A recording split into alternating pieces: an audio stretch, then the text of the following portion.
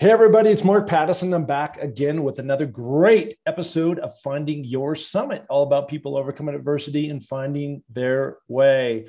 And today I've got a superstar. She's a rock star. I can't wait to get into the pod. Please stay patient while I get through this. But I want to once again refer everybody to my website, www.markpattisonnfl.com. We continue to raise money. We just raised another $10,000 for Amelia's Everest. 100% of all those proceeds go to Higher Ground, which is located here in Sun Valley. They also have offices in New York and LA, but it's all about empowerment, and that's what they do. So fortunate to be blessed to be associated with those people. We are now on about 240 podcasts. Please continue to listen. Anything that you can do to bring the love by giving a ratings and review. It helps to elevate the popularity of this show, which is not about me, but it's about these wonderful guests that I have on. And of course, at the end of the day, we all need to be inspired. And of course, you can also go in and see the movie the NFL did, Searching for the Summit. There's a little red button you can push. You can see the whole thing. It's 30 minutes and it is up for an Emmy. So I'm very proud of that. And also there's a little button, a YouTube button on that channel on my website. And if you go in, all you got to do is subscribe. And once we get to 1,000 subscribers, we're very close to 800. Then we're going to raise money given by the ads that are served on that particular channel. And then we can push that money over to Higher Ground, which is ultimately the goal of giving back and paying it forward. Okay, let's get into today's amazing guest. I've had a lot of people on, and this one I am as excited as can be. First of all, let me introduce Ava Haller. Ava, how you doing? I'm doing very well. I'm very excited and delighted to hear about all the good things you are doing. And one of your best things today is to, of course, ask me to your show. Well, so I'm thank delighted you. to be here. Well, you're so kind and especially so I need to set this up for the audience and I want to repeat something I said to you prior to going on live, which is that I've had a lot of people in sports in terms of I just had somebody recently on who's an actor. I've had a number of actors on their show. I've had people overcome just amazing things.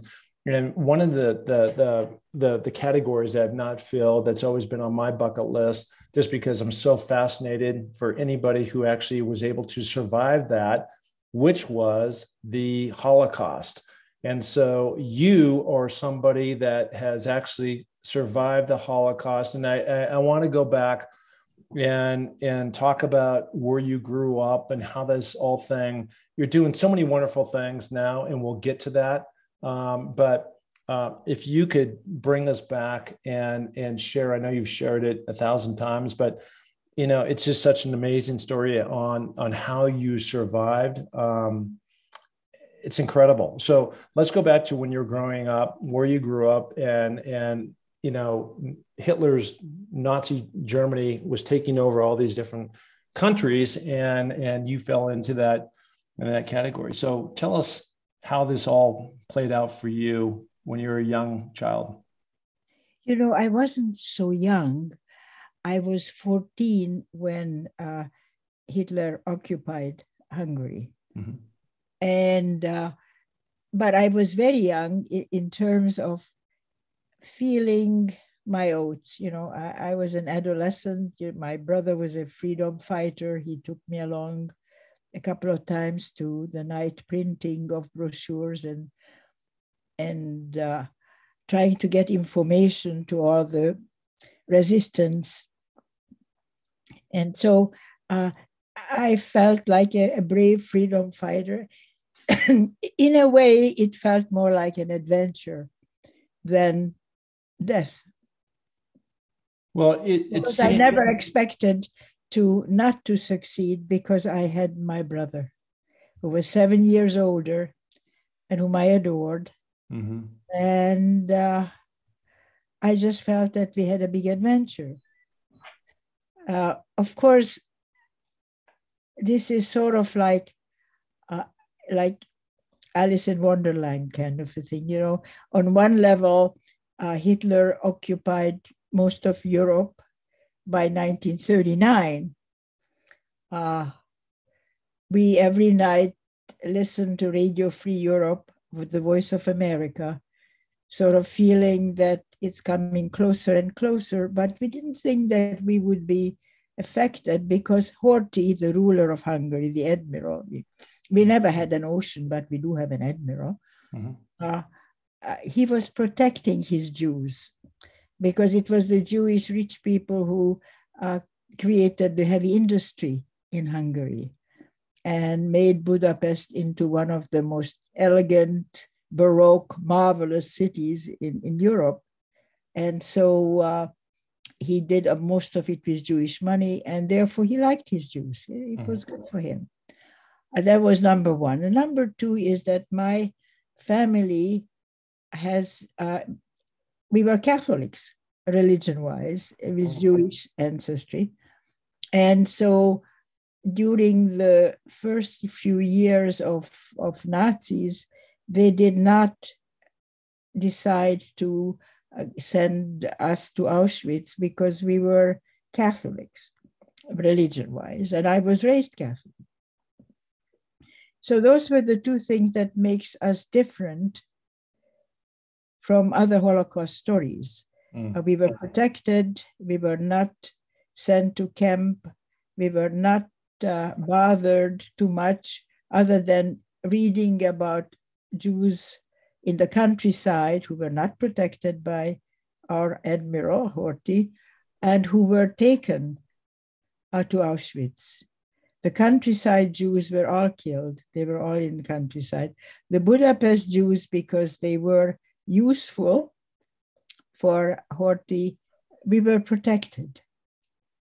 And were you aware, though? I mean, obviously, the world is aware now, but were you aware at the time? I know you're 14, and this is all going down, and you were protected. But were you aware these other Jews that weren't in the Catholic religion were being taken off and being terminated, executed?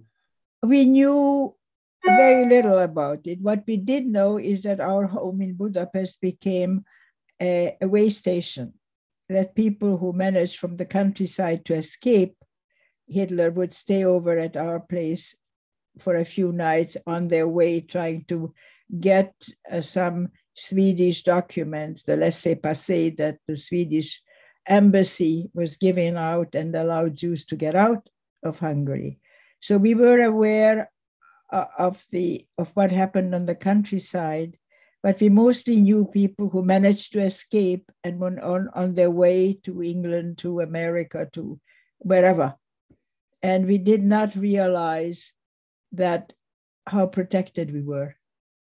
Now, I was a kid, and if you would have had the ability to talk to my parents, maybe you would hear something very different. But I know that we listened to Voice of America, Radio Free Europe every night on the shortwave radio, at which point, when the Nazis actually occupied Budapest, the first thing they did that every Jew had to give in their radios, and their jewelry, and all their possessions. And then the next thing was that we all had to leave our homes and move into the ghetto that was established for Jews, because it was so convenient. Once you got the Jews into a ghetto, then you could just get them together at 6 a.m. and put them on trains to be executed, to be gassed. But for us, I always looked at it how fortunate we were that we were the Jews of Budapest, and really the time that we were in danger or taken was much shorter than of other people. Of course, then when my brother, who was a partisan and was trying to escape to get over to Tito, to Yugoslavia, where they had the best resistance groups, there is a new film out, a video about the girls, the resistance girls who lived in the woods in the countryside between what was then Czechoslovakia, Yugoslavia, and how they detonated trains, the Nazi trains. It was such a a wonderful sense that we didn't just lie down and let to be killed, but there was a whole group of young men and young women who lived in the woods and who have done some damage to the Nazi cause. Unfortunately, my brother John was killed. And we didn't know that until after the war. He didn't come home. And my mother managed to find a number of young people who we discovered were partisans together with my brother, told us the story of how there was this, at nights they moved on and on closer and closer to Tito, and they found a barn house that had a front door and a back door, and they were planning to spend the night there when they started to hear dog barkings and shootings, and it was the army searching for partisans. And my brother, who was 21 at the time, told his 4 friends, "You go, I cover for us." And he had the one gun. And of course, the 4 friends came back and told us the story of how my brother was killed. Tragic. Let me ask you about your parents in all this. Did they survive all this, or were they also put on a train and shipped off? Oh, my parents, because my father felt very Catholic and very Hungarian, and he couldn't believe that anything can happen to us. In September, when it already looked, remember, why should you? I remember that the liberation came by the Soviet Red Army on January 8th of 1945. So now we are the scene set for 1944, when it was clear that the German army now moved in with tanks, because by that time, the Hungarian admiral ruler decided to have secret talks with the Americans to be liberated and not have the Soviets come in, and certainly not have the Germans come in. So the Germans moved in physically with their tanks and started just encouraging the Hungarian Nazis to find some more Jews and kill them. So my parents found a young couple, nice young couple, quite poor in the exurbs, working in a working class area, to take my parents in, and with false documents. And so my parents felt that it would be very difficult to have me there for my sake, and maybe for theirs also. And the Scottish Institute from Glasgow had the Scottish mission. And they really came into Hungary maybe in the 1920s or early 30s to convert. It was a mission, had the desire to convert the Hungarian people to their religion. And they created a wonderful school, the Scottish Mission School. So my parents took me there in September for safekeeping, and also they did have a school, classes, so that our education was not interrupted. Mm-hmm. And I was there for a couple of months, actually, until the end of November. When the Hungarian army came in, they discovered the cook's son went to the Nazi Gestapo headquarters and said, "Hey, that school is not really a school. That's a hiding place for Jewish children." And they came and rounded us up to take us to the ghetto and wherever. And I made it clear that I was much too young and much too beautiful. Mm-hmm. And I was never beautiful. Young, yes, to go with them. And the Hungarian young officer, to whom I said, "I'm not going with you. Are you kidding?" And he said, "Then run." And I ran. And then I ran back, and I remembered that my mother entrusted me to take care of a 10-year-old boy. whose mother was in hiding with my parents. And I ran back and I grabbed him and I said, oops, I forgot somebody. And then we ran. So you described earlier that when you're part of the freedom fighters in delivering leaflets to everybody, it was an adventure. You call it Alice in Wonderland, which I can certainly see, right? But as you get to that moment where they're rounding up these kids and their intention was to take you, but you convinced this young officer, this German officer, I think, that you were too young and too beautiful to be taken. And then he suggests to you to run, which you did. There had to be this moment of complete fear as all these other kids are being taken and they know where they're going. I mean, I can imagine like that was part of the adventure. Like that's where it separates to like, this is super real. And, you know, you're doing everything you can to protect yourself, save your life. Yes. I don't think I thought about it that way. I think I have a very strong survival instinct. And if I wouldn't have had it, I wouldn't have run back to grab the kid. You know, I just ran away. And it is just who I am. And, you know, while nobody in my family lived to be very old, even those who could have, in terms of the political issues, I just, this is who it is. This is who am I. And I've been tested and tried a number of times in my life to have that instinct of, okay, I better get out of this one and move on. Or is there something I can do? And probably the reason I became so very active in charities is because I could go to those countries where I gave my support and work and live with people who survived because they never knew anything different than what they lived in.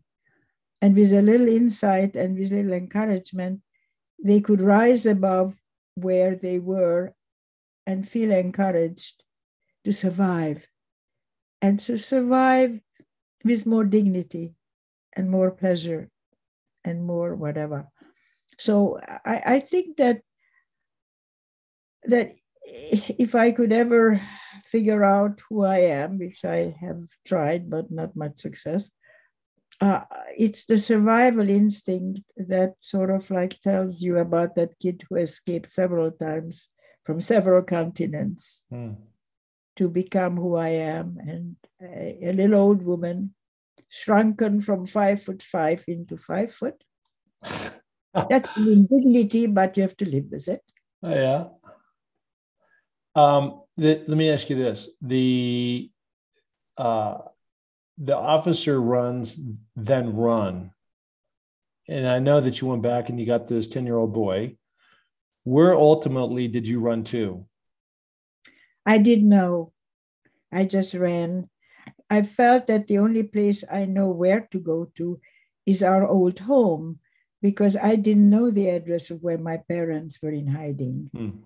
So went home. Our apartment was occupied by other people who moved in as soon as we moved out, whom we didn't know. But there was a family that my mother was very friendly with. Her best friend lived in the apartment house. And so I rang the doorbell and I said, here we are. This is what happened to us. And we don't know where our parents are, but I figured you would take us in. And Maria, my mother's friend of many, many years, who has seen us grow up, said, no, you can't stay here, because her husband was Jewish, and she felt that we could endanger her husband's life. And she gave us a sandwich and told us the address of where my parents were hiding. And there was a 6-foot snow in Budapest, and there were some dead horses on the roads. And the exurbs, or the suburbs where my parents were hiding, the blue-collar neighborhood, was quite far away from where our home was. But we just walked And I still have a frozen knee, frostbitten knee from that day of walking, trying to find my parents. And we arrived to this house, and I didn't know what name to look at, ask for my parents. And we stood around, and God helped us because the woman who hid our parents just was coming out and saw us and grabbed us into the apartment. And we had a whole conversation about now what?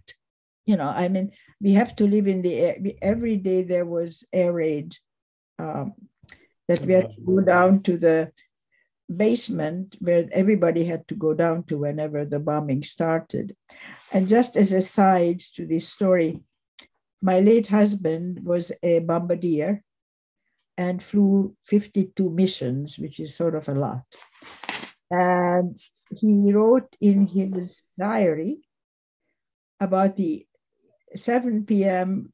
We have been disrupting the Hungarians' dinner. Every night at 7, we were bombing them. And when I saw his diary and I read this, I said, darling, you could have killed me. And he went pale. I said, don't worry, you didn't kill me.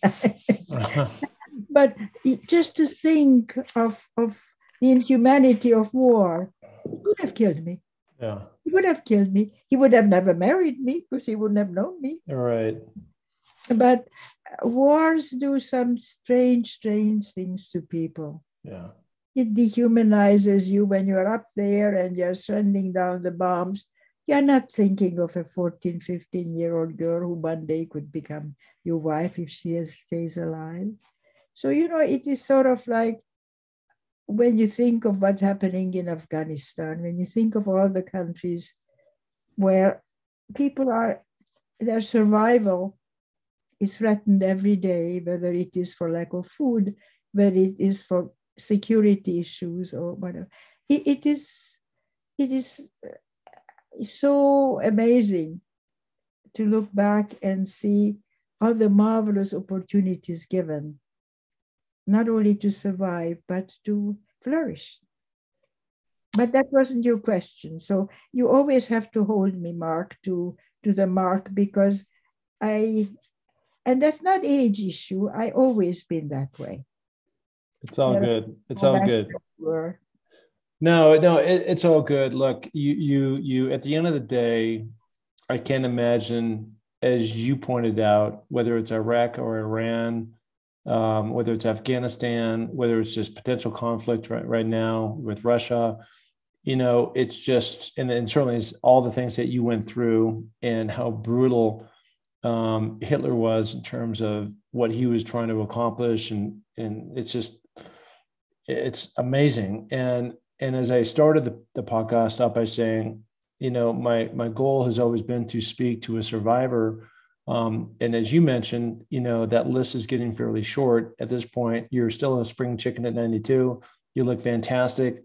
But, like if you stack up the odds of your survival and all the things that you had to overcome compared to the thousands and thousands and thousands that were escorted off by train to be gassed, nothing short of horrific on that end and nothing short of miraculous on your end, that you've been able to share all these different gifts that you've had and these life lessons to put so many different things in perspective when some people are out of whack in terms of the way they see certain things.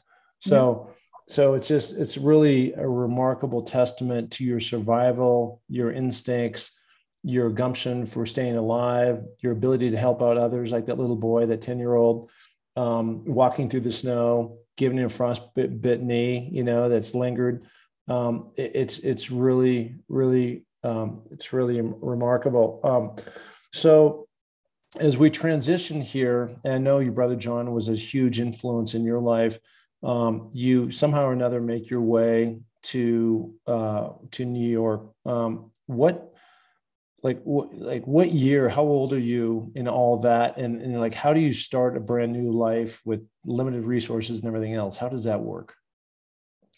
Well, after the war was over in January we tried to get back to our apartment, and we decided, fair enough.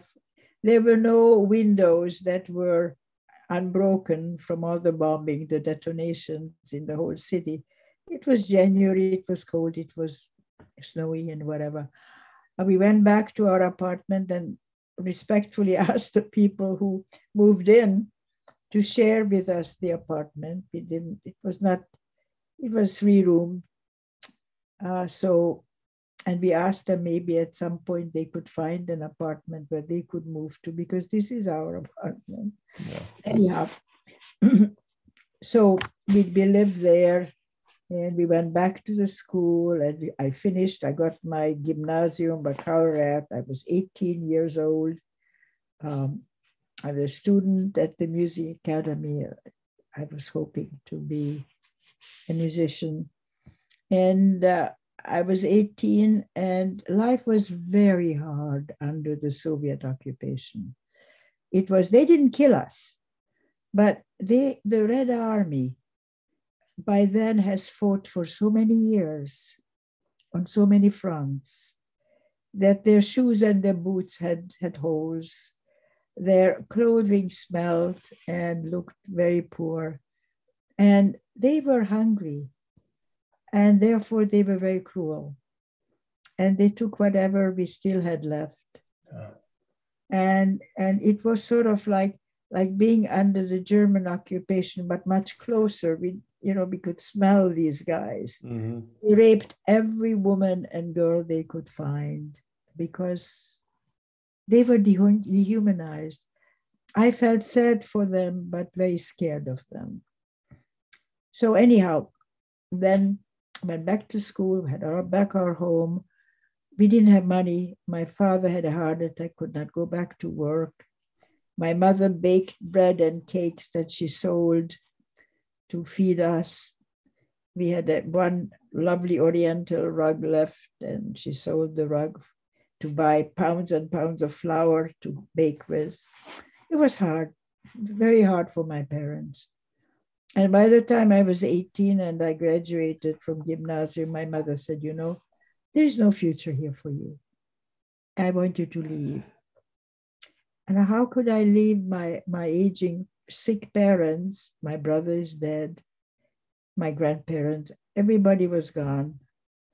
And my mother insisted that my father was very wealthy. We were very wealthy before all this happened. And my father sent his brother and his sister and their families away in 1939, when you could still go. And they got visas to go to Panama. When they arrived to Panama in 1939, and it turned out that they already had all the Jews they want to have. The visa didn't count. And so they moved on to the next country. And they were not wanted in that country either. They already had their Jews. Certainly Argentina had its whatever, and they all did. The family arrived to Ecuador, where they never met a Jew before, and nobody ever tried to go there. Mm-hmm. And so they were allowed in. And by the time, that was 1939, or 1948, when I graduated from school, and my mother said, you have to leave.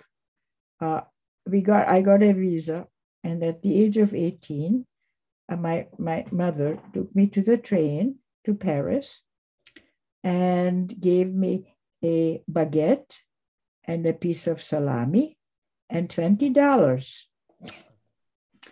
And I went off to Paris, and just think of it, Mark, think of Paris at 18. Come on, man. After going through that kind of Hitler and Stalin. Yeah. Paris. It's the first week of December. And I'm 18 in Paris. It was amazing. The Hebrew International, the highest, arranged for me to have a hotel room in a very small hotel, to wait to go to Trieste to take the immigration boat to Ecuador. I had 10 days in Paris. I went to the Louvre. Yeah. Yeah, imagine. It was incredible. I bought me a baguette every day, and it was fine. Got down to the boat, and it turned out that it was a cargo ship. In 1948, there was still a lot of war damage, and you couldn't just find boats to take people. These were cargo ships where they pushed into that little, that wasn't little, but I mean, it was little when it took 300 people on top of the cargo. And every day we got red wine and spaghetti in red sauce.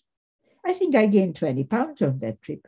It took 6 weeks to get from Italy to Ecuador because they stopped in so many different places. Anyhow, I arrived to Ecuador and I was 18. And it turned out that my family was very poor. They had trouble learning the language. Yeah. They were fairly old when they went. And they ended up in a small town that maybe had 30,000 inhabitants called Ambato. And that's where my young cousin, who was 8 years younger than I, 8 months younger than I, and we lived there. And, I came from Budapest, the opera, the concert hall. I came from Paris at the Louvre. I was not ready for the Indios, for the local people, sort of like crouching down and taking care of their needs, and the poverty and the ignorance. It was rough for an 18-year-old. That's not what I came here for. But it took a few years before, at least I learned Spanish. That was good. Yeah. And by the time I was 22, actually 21, sort of. How old were you when you arrived in Ecuador? I was 18 when I arrived, honey. So 4 years later? No, it was 3 years later, and I don't think you're part of this interview, honey. Unless you feel like you want to be, and I welcome I'm just you listening. always. I'll be quiet. Yeah. I didn't know it was an interview. Sorry. It's okay, love. Anyhow, going back to it. So, yeah, in October of 1952, I arrived to New York, and it was, can you imagine? This was amazing. This was incredible. I didn't even know there is such a place as America. I only knew about New York. I always dreamt that one day I'll be there. So I got here, and there were a couple of issues that I wasn't planning on, such as work, support. Luckily, I had a British nanny, governess, when I was very young in Budapest. That was before Hitler. And so I spoke English, but my English was sort of like Dickensian, like dead as a doornail kind of language. It wasn't exactly, a New York slang. No. But I became a cleaning woman. I cleaned houses. I was an illegal alien. And I figured out how to go to night school, went to Brooklyn College. Then it was inconvenient, location-wise. I had to get there by subway. And then I went to City College because New York is so much easier. And then one day I discovered the new school for social research. And I graduated from there and loved every minute. America has always been my dream place. It still is. I am grateful beyond gratefulness that this is my home for the last 70 years. Who knew?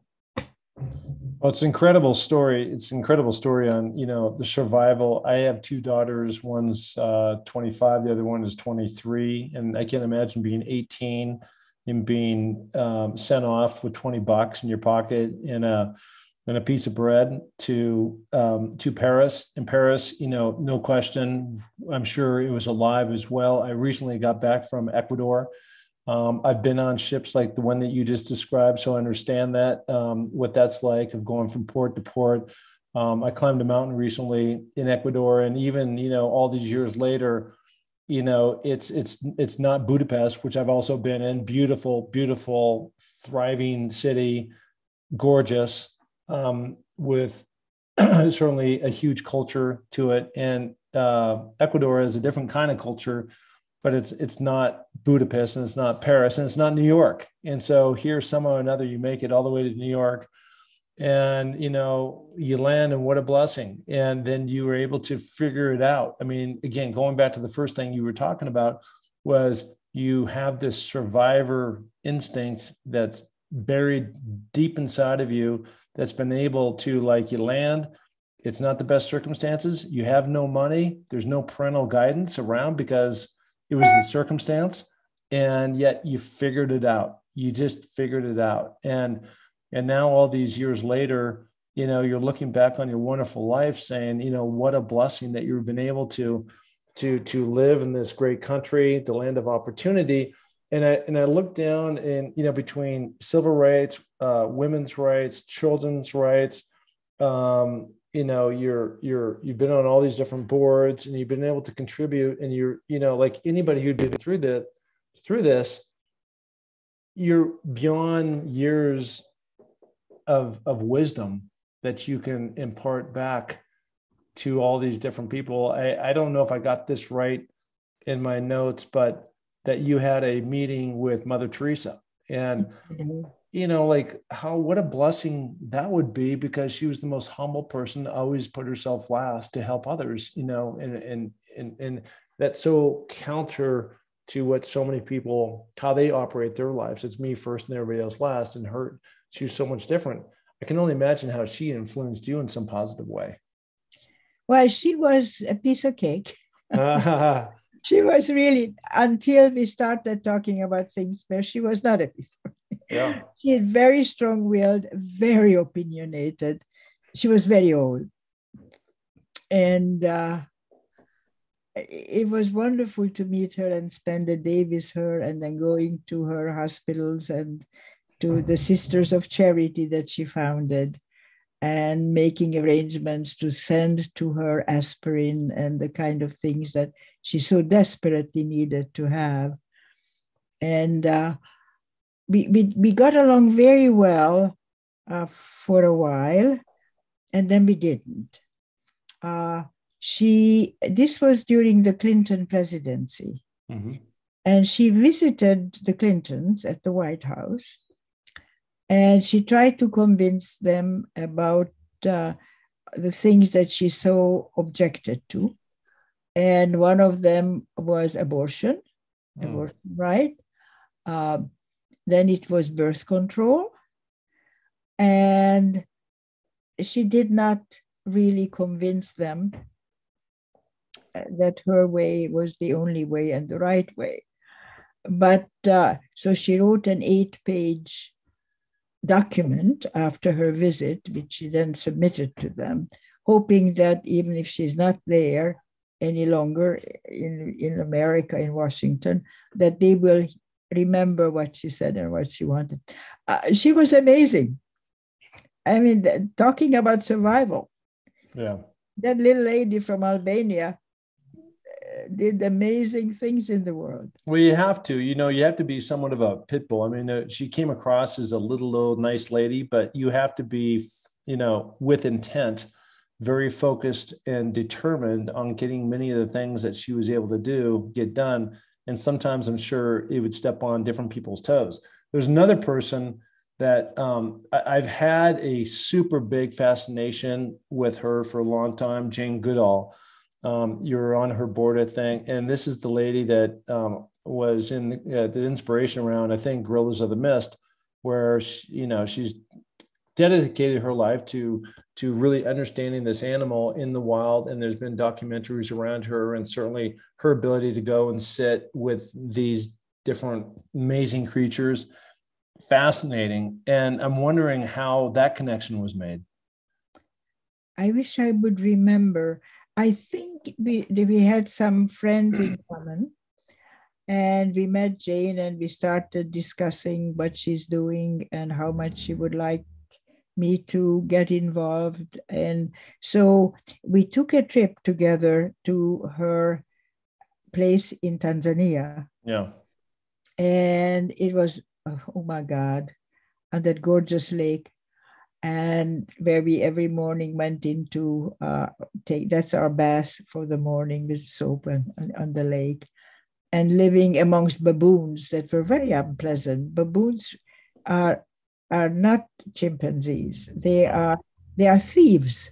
You know, unless you lock your cabin, there is nothing left in your cabin because they take it. Baboons are. We had a lovely time with Jane, and we started Roots and Shoots, which is her favorite organization that she created, which is going into all these communities and villages and inviting young people in to care and to work for the roots and the shoots. It is really an agricultural program. And the kids were so proud. They made the biggest pineapples, and they're bigger than their heads that the kids learned to make. And now they are in 140 countries. They have Roots and Shoots program. So it's really remarkable. And so serving on her board was work and involvement and caring and getting to know her. She's no different today in her late 80s than she was when she was 60. She's still, right now, of course, because of COVID, she's been very frustrated, but she still kept on working each day in each of those countries, and nothing stops Jane. She's remarkable. She is an inspiration for the world. And she never stopped. She just invents new and writes her books every year and always has her programs at the National Geographic. It is an inspiration to know Jane Goodall. Dear God, yes. Yeah. I mean, what another inspiration yet. Yeah, I mean, I can only imagine the various women in your life who've had a huge impact. I want to ask you this one last question, because I only got involved, probably 5 years ago, raising money to build water wells in Tanzania. I've been down there. I've been in these villages, helping this higher ground organization here in Simi Valley. My daughter has epilepsy, and trying to do everything I can to help her and help others. And I'm at a point in my life where I've had a little bit of a success in being able to turn around and shine that light on others, where they can benefit from that. And and I pale in comparison to what you've done. But what, like, the common, like, at the end of the road, like, what, when you're involved in all these different organizations, I guess, why do you do it? Or does it still bring, I mean, I know it brings you fulfillment, but there's got to be some magic that at the end of the day, this is what helps fill your bucket in life. I think that I would love to tell you that I am scientifically thinking about through these things and I join organizations because I'm very thoughtful. Not at all. Not at all. It's awesome. I fall into situations, and if they speak to me, I get challenged. If you look at the News Literacy Project, which is a remarkable project to look at because it's now spreading through the entire United States, is for trying to teach young people to learn what is true, what is false, what is real, what they should believe in. And that's an incredible challenge because our kids nowadays are so involved with the social media, and they love to hear things that sound exciting, that whatever, without really stopping to think, what does this do to you? And is it good for the universe? Mm-hmm. What are we doing for the planet? So it's an organization that is really, truly quite successful in a very unsuccessful time. in terms of social media and young people. But it appealed to me. I was very excited about the possibility to work with young people again. An organization that I'm totally devoted to is called Sunny Center, where people who have been exonerated after 25, 30 years in death row for crimes they haven't committed, we try to help them. We don't get them out. That's the Innocence Project, does that marvelous work. We rehabilitate them. We offer them a home. We offer them an opportunity to meditate, to do yoga, to get a job, to learn to talk to each other, to have the social media, which they didn't have, but that part which is good and it's important. And we started an organization called Sunny Center because the woman who was for 17 years on death row, Sunny, and her husband, whom she met, he was for 15 years on death row in Scotland, in Ireland. And when he got out, he was asked to make a speech at Amnesty International, and so was Sunny. And the two of them met, and they fell in love, and they got married in our apartment in New York 15 years ago. And they are now doing God's work in rehabilitating people who come out from death row. Love it. So, you know, the beauty when you have the time and when you have the money and you have the inclination to go to one extreme to another, it doesn't really matter. I serve on 12 boards. I've been with Kathy Eldon for probably 20 some years. Mm-hmm. I don't serve any longer as her chair. I don't even serve on the board, but I do get invitations to every board meeting. And whenever I'm around, if I can, I still will. Certainly, I will continue supporting the organization financially and advice-wise if I'm needed. But Sing for Hope is an organization I helped to start with 2 opera singers. And if you ever saw any piano on the streets of New York or any of the wonderful concerts that Sing for Hope gives during the time when people get vaccinated, the vaccination centers, we send out the pianos and we send out musicians so that when people sit there being worried about getting a vaccination or having to sit there for a while, we give them music. I love that. It's so, you know, from the sublime to the ridiculous, it doesn't matter. The 12 organizations don't have anything in common with each other. What they have is a sense of hope and a sense of love and the sense of perspective of what the world is about. So how can you be luckier than being able to be invited into those places and be part of it? Well, look, that's what life is all about. And you've stepped into it. And some people run from it. You've embraced it. You've been through all kinds of different experience in your life that hopefully most people won't have experience. But on the other side of that, experiences that everybody should get the opportunity to dive into. It's been an absolute honor and privilege to have you on this podcast today. You're amazing. You're doing great work. You continue to thrive. There's no limits to what you can do. You continue to do all those things. And I've got nothing but gratitude for, again, coming on my podcast, Finding Your Summit. So thank you so much. Thank you, Mark. It was a pleasure. You are a very thoughtful man. You listen very carefully. You listen very well. You turn it around into questions and summary that indicate that you really not only listen, but you are compassionate and caring. And this was one of the best interviews of my life. Oh, you're so kind. All right, everybody. There she is, the one, the only Eva Heller. Thank you.